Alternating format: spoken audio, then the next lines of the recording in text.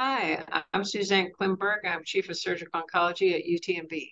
And I'm Roi Weiser. I'm an assistant professor in the Department of Surgical Oncology at MD Anderson. And I'm happy to tell you a bit about our upcoming article in JACS. It has to do with the localization technique that Dr. Klimberg's team developed for non-palpable breast and axillary lesions.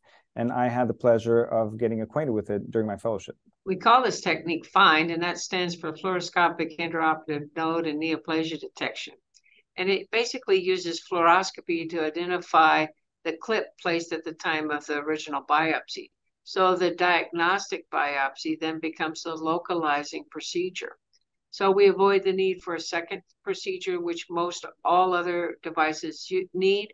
And by avoiding a second procedure, we avoid the pain and vasovagal events associated with that.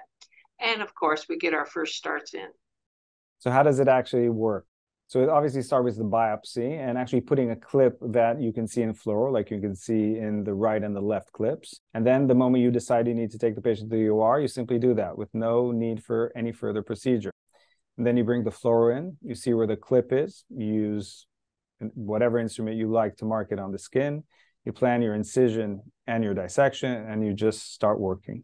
And one of the great things about this technique is that you have continuous visual feedback, and you can actually see where you're dissecting with the bovie compared to where that clip is. So what we eventually did in this paper was to retrospectively compare wire localizations to FIND. And our main finding was that the oncological outcomes are even better with FIND, meaning that we found lower rates of margin positivity and lower rates of re-excision. Now, a second interesting finding that we had was that the missing rate for a clipped axillary node using wire localization was 20%, and it was 0% with FIND. We hope you have a chance to read our paper, and we are happy to offer any further information or guidance to whoever would be interested. Please feel free to contact us, and thank you to JACS for giving us this opportunity to highlight this technique. And thank you, Roi. And thank you very much, Dr. Klimberg.